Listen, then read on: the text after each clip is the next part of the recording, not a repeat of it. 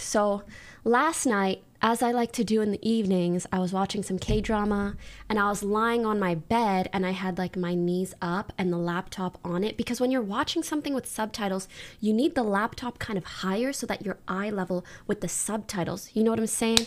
And so I'm like that, but when I leaned back, my hair got all up in my face. So I went to flip my hair back, and to flip my hair back, I kind of brought my neck forward, but then I brought my legs forward too, and the laptop literally bunk right on my nose. Oh my God. Can you see it?